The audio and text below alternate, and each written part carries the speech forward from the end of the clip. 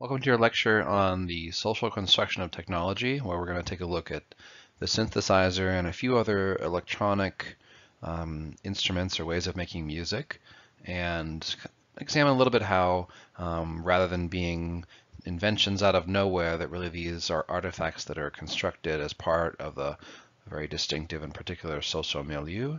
And this is addressed in your reading, and we'll kind of go over some of the concepts and elaborate a little bit about the early history of synthesizer and electronic music in this lecture. So on to our topic of today's lecture, we're really talking about the social construction of technology, or SCOT for short. And what this is a theory developed in the 70s that really posits that technology does not determine human action. It's not technological determinism, right? The opposite of that, actually, that technology is constructed and used within a specific social milieu, in a specific social setting, culture, etc. And you have to understand this setting to really understand how technology operates in society. So the social construction of technology is kind of a theory about how technology is developed and how it's eventually adopted, and then eventually how the wider society uses it, and it affects society in some ways. But it's also kind of a methodology. You can kind of look at certain steps that you can follow if you want to analyze how if technology is a success or a failure. And so we'll look at some of these steps in the coming slides.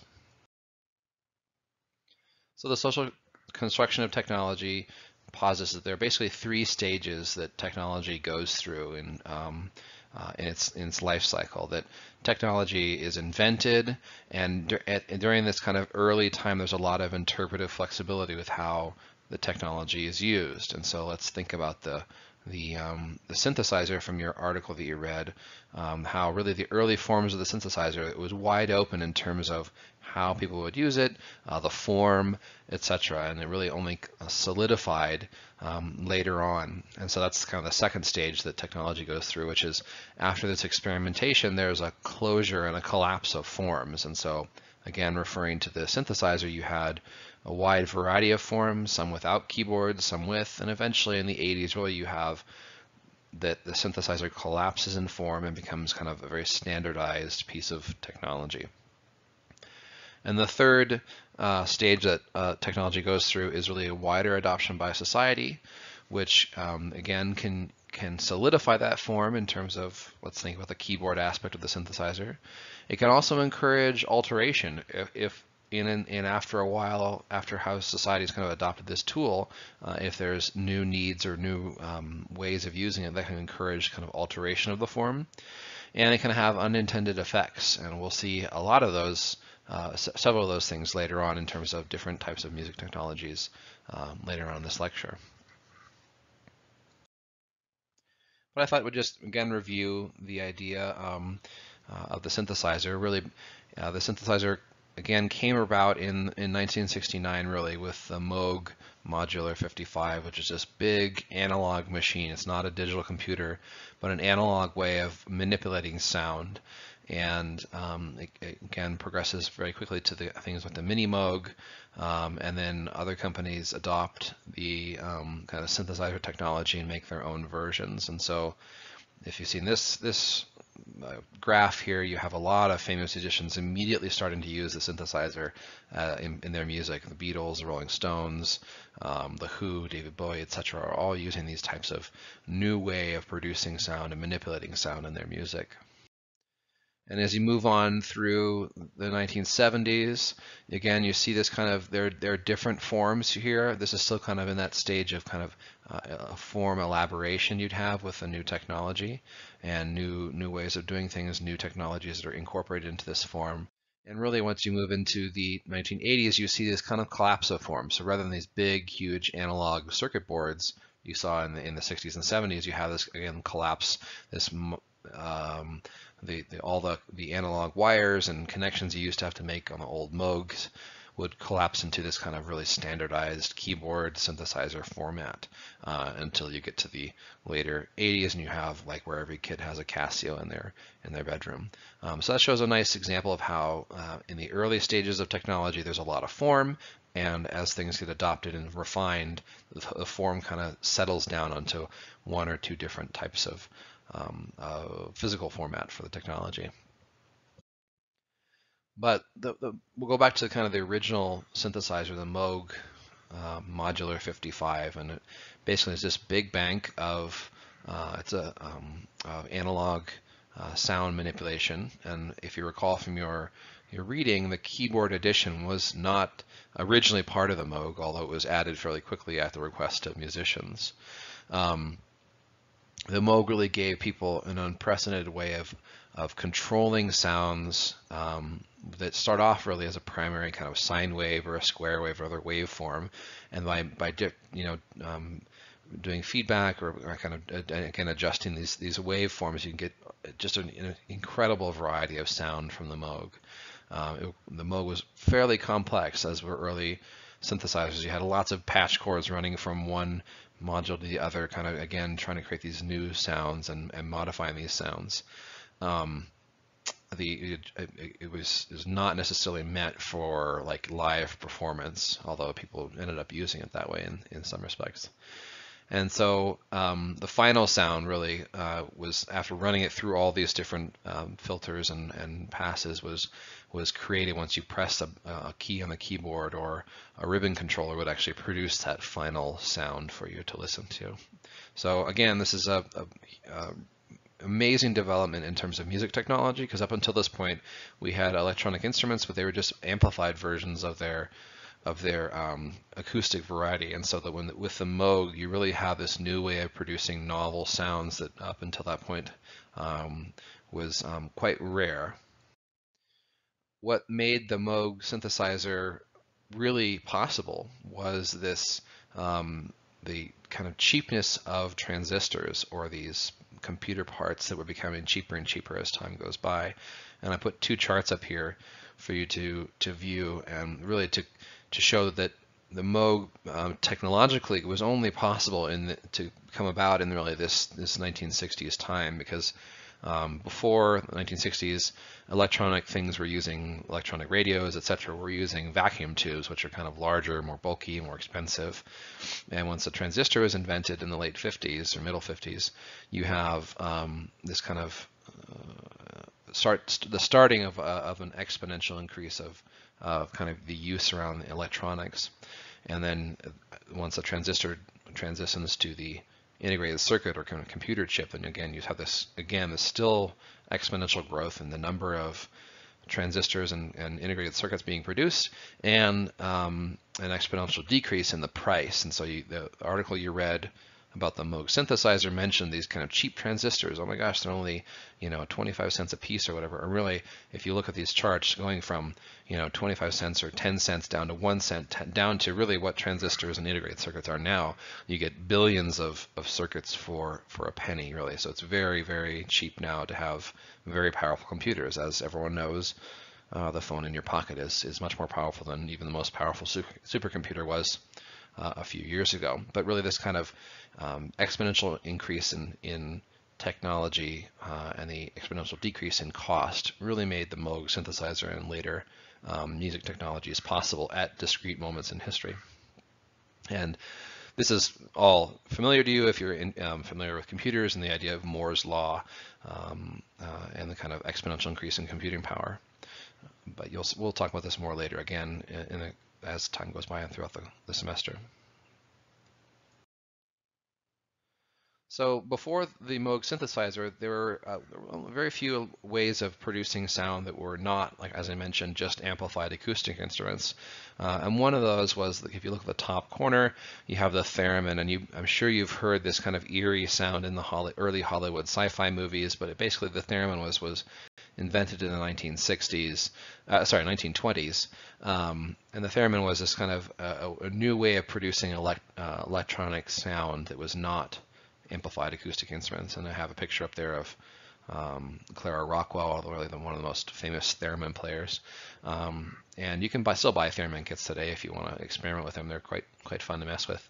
But it was invented in the 1920s by Leon Theremin, and really was taken by Hollywood and really used for a lot of the kind of sci-fi sounds you're going to hear in early Hollywood films. And that persisted until the invention of the synthesizer, the Moog synthesizer, and that was taken up again by Hollywood and musicians immediately because of the musical and sonic possibilities that the instrument offered.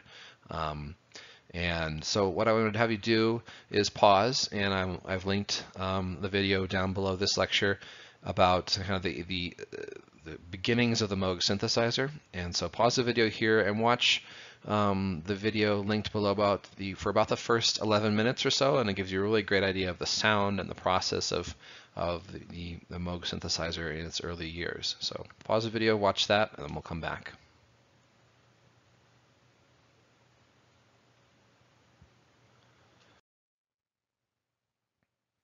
So that was great.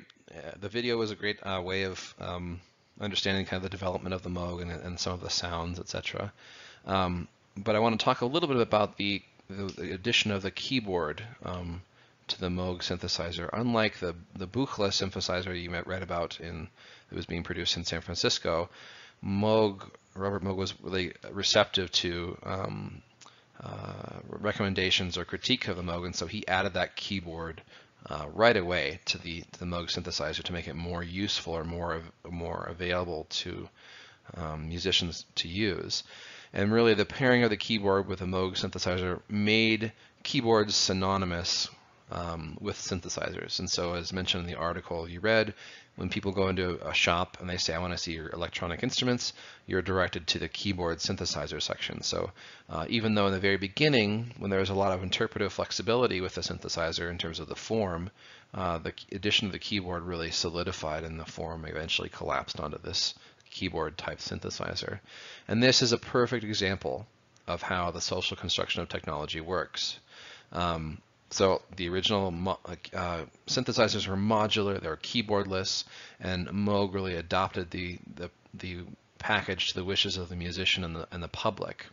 And only until recently, with the computer graphics interface and the more recent instruments that we'll talk about later on in the lecture, the keyboard had this dominance over electronic instruments and synthesizers. And so until recently, when you have kind of a computer graphics format, that collapse of forms with the synthesizer as a keyboard instrument was really dominant until recently.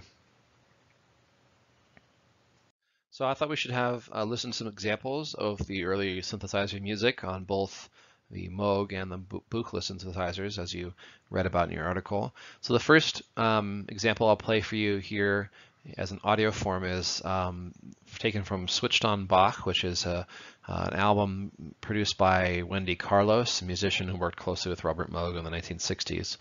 And Switched on Bach, as you read in your article, was really kind of the first album that made musicians and music critics sit up and take notice of the synthesizer and its possibilities. So by pairing this kind of serious Bach music with this new experimental instrument, it really helped kind of fuel the adoption of the synthesizer as a serious instrument for musicians. So I'll play an example of this in a second, but I want to note what you're hearing in the next example of Switched on Bach is not just a live performance where she's playing on the keyboard and it's being manipulated. It was really a time-consuming process. The original Moog synthesizers were monophonic, so you could only play one note at a time, and you had to release that note before the next one played. And so in making this Switched on Bach album, Wendy Carlos had to work for over 5 months, over 1,000 hours of time recording these sounds on a tape, and then putting them all together, assembling them all together as the final album. So let's listen to a little bit of this Switched on Bach. There's about a minute or so of a piece.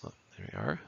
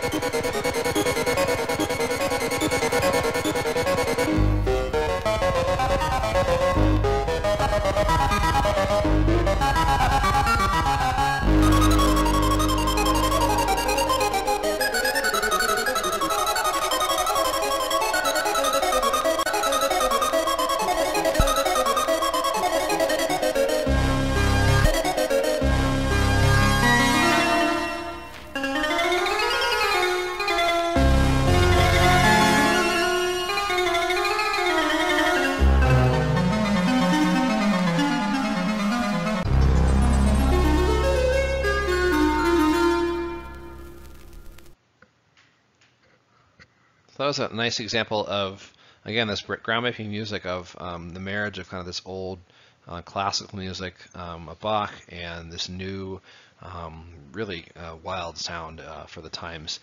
This is done in, again, 1968, and really had many albums that came out afterward, the Well-Tempered Synthesizer, etc. I thought I'd give you two more examples that I'd like you to listen to a bit of.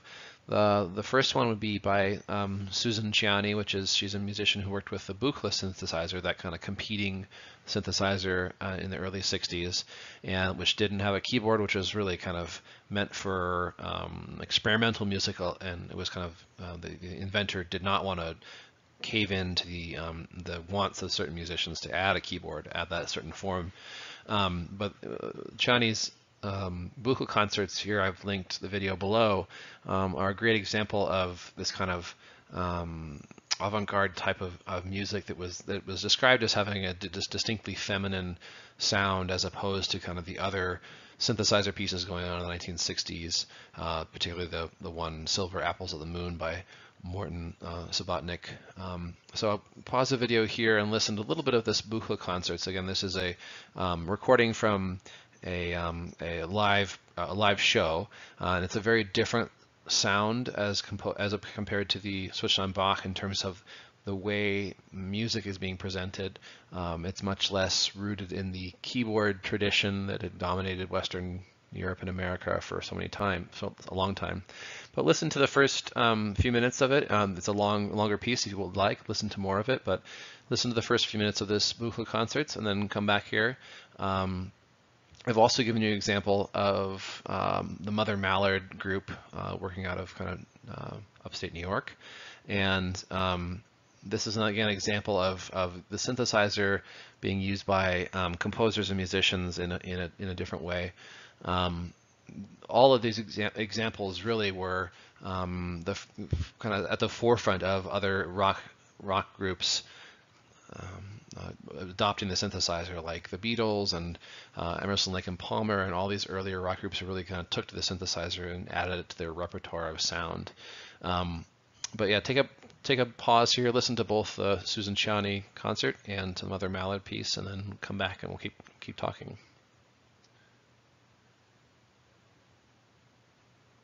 So I hope you enjoyed both of those pieces. I think thinking about all three, or at least all the kind of early synthesizer pieces, it's important to remember that the idea of the social construction of technology, and to understand that these musical sounds were coming about at a certain moment in history. And we've talked about the 1960s and 70s a little bit in terms of the kind of desire for this kind of transcendent or spiritual meaning outside of institutions when we're talking about music and religion. And really you can hear in all of these audio works culture permeating this music. So again, this is a time in the 60s and 70s when many people were looking for kind of transcendent spiritual meaning, and the kind of spaced out, kind of head tripping sound that the synthesizer called up was it really fit the kind of the social moment, the social milieu. And so that's another reason why the synthesizer took off as an instrument in the 1960s. And so I would really encourage you.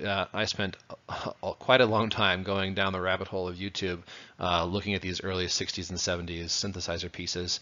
Really some amazing work out there that is quite different than what you hear nowadays, and really you don't hear these early synth pieces very much. So I would encourage you, if you have some time, to kind of again go video to video on YouTube and really explore some of this musical space that was happening in the 60s and 70s, and I think you'll find it rewarding. So moving on from the synthesizer, you've read about it, we've talked a bit about it, but I want to just address a few of the kind of later technologies that started coming about after the synthesizer. So the original synthesizers were these analog machines, large. They eventually collapsed down into much smaller or digital machines as time went by, as transistors transitioned to integrated circuits, etc. But then I gave you an example in your required listening of some Brian Eno works, the 77 million paintings. And Eno is a pretty famous musician who has been very interested in the kind of idea of generative art or generative music. And this is basically creating these kind of ambient soundscapes that fit with, at least in the 77 paintings context, fit with shifting images. And basically, there weren't 77 million paintings in the CD and software that he released with this piece, but the combination of the two, there's just millions upon millions of combinations that will happen in this generative artwork. Generative music has been, and generative art has been around for quite a long time. There was old musical dice games in the 1700s that would composers would put snippets of phrases, and you'd roll a die, and then you'd take that snippet of phrase and put it in line, and basically craft a kind of a generative piece that way with dice and precomposed pieces of forms, pieces of music. The 77 million paintings you can still buy. It's a DVD and the software you can run on your computer. It's a little, it's not very available, so it's not necessarily easy to get to, but really interesting examples. And so what I want you to do is go pause the video and go look at these two competing clips that I gave you. One, again, this is generative music, so it's the same piece of software, but it's creating different, matching different pieces of music with different paintings and visuals. And so there's one, I would say just listen to both of those and kind of compare and contrast them a little bit. I think they're a very fascinating way that art and music is a direction art and music is taking still. Generative art is still something that people are very interested in. But these are examples of later technologies. This is an example of computer software. And now we have this digital age. We're no longer dealing with patch cords and cables with a large analog Moog synthesizer, but people are dealing with music on the kind of computer in a box, really, and kind of the possibilities that software can give you in making music. So pause again, listen to the two examples for a little bit for 77 million paintings, and then come back and we'll talk about another type of music technology that is now only just being kind of explored.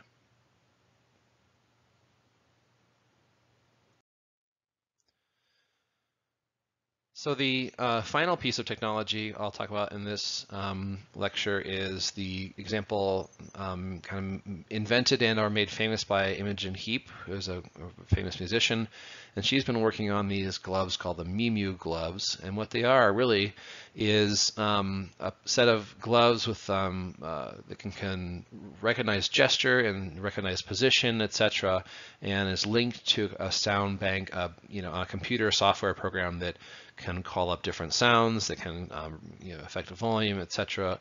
And again, what I want you to do is pause and watch the linked video below. It's a really kind of introduction to these early iterations of these gloves. These gloves have been going through different changes, and right now they're not available right now, but if you can get on their list and have $6,500, you can order a pair of these gloves and integrate them into your music making. They've been used by many famous musicians. Ariana Grande is probably one of the more famous ones who's used some of these gloves in her concerts. But what you have is another example of this social construction of technology. So musicians who are performing live, especially, which is becoming much more important now than it was a few years ago, musicians are performing live to make their money. Before, a few years ago, people could put out albums, but now it's really not as profitable to put out recorded music. It's much more profitable to do live shows. And so this kind of push towards live music and live control gave, or at least maybe inspired Imogen Heap's development of these gloves to kind of reclaim the performing of music and kind of get it outside the computer box, get it again into this performative physical space that humans we occupy. And so while you're seeing in the video, when you take a break to watch this video, what you're seeing is these kind of early iterations of a Mimue music glove technology. And I want you to just think about the process that the synthesizer went through, and imagine the possibility for these types of musical interactions or computer interactions with physical things. Really, what you're seeing now is kind of fairly clunky, but imagine in the future when all these things have basically disappeared into all the circuits and all the stuff has disappeared into your clothing, and it's much more much more seamlessly integrated into our world. The possibility for music making is really, really interesting. And I think if you pair this with things like augmented reality and other software extensions, there's some real amazing things about to be happening with kind of music, gesture control, computer interfaces that are not at a keyboard and a mouse, but actually out in physical space. So take a break, pause and watch about 10 minutes of Imogen's video that I've linked below, and come back.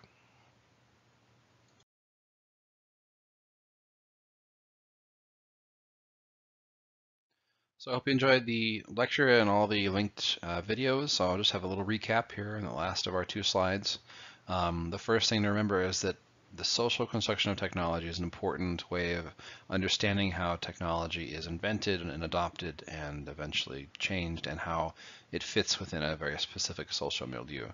So the kind of 3 stages that technology goes through is this interpretive flexibility when it's first invented, that there's a closure and collapse of form when people kind of settle on what form they like, and that this technological artifact has consequences in the wider socio-political environment. It's important to remember, and a good way of assessing the importance and impact of that technology. So technology doesn't determine human action, etc. Technology is not invented in a vacuum, but it's very much part of our social cultural context, just like everything we talked about in this class. And that the second, that synthesizer and all music technology, again, develops in this specific technological and social moment. And so I talked about how the synthesizer could only be possibly invented and or adopted because of the cheapness of transistors at the time in the 60s. And that the kind of 1960s, 70s search for transcendent experiences or spiritual meaning, etc., really played into the adoption of the synthesizer, because it gave you the kind of out of kind of a head-tripping experience with all the kind of new and different sounds. So while nowadays it may sound old-fashioned to us because we're used to such a wide variety, if you put yourself back in the shoes of people in the late 60s and 70s, this was a pretty huge moment in terms of the expansion of musical sound into places we hadn't heard yet, right? And just a reminder that the quiz is again coming up this week, and that I'll be covering most everything we've talked about since week 3 until this week, week 6. And also very much important to just remember that the final product approval date is coming up, and so you need to be in contact with me through email or Canvas messaging to get my approval. And again, if you haven't started this process, I typically will ask you to refine your ideas so we come up with an acceptable and achievable final project. So make sure you plan on giving some time to let that process work out, not wait till the very, very end for to contact me for your approval. And as a humorous aside, there's a little fun video I think linked below where you can watch a synthesizer battle. I thought you should pay attention maybe a little bit to the digital versus analog synthesizer, and I thought that might say something. It may not. It's also just a silly cartoon. But thanks.